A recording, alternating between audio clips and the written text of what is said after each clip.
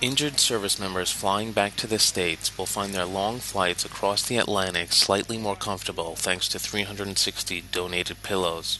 It's less than a month's supply most likely, but it's better than the makeshift pillows patients are normally transported with. They expressed to us that they were uncomfortable with the blow-up pillows that they had, and it just looked uncomfortable.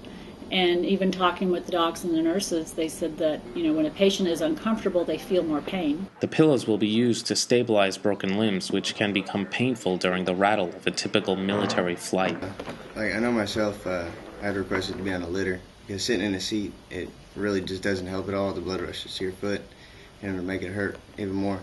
So laying down on a litter, you got one, to prop up your head, two, you prop up your foot to keep it elevated, you got to keep it above your heart, so the blood flow keeps constant to it.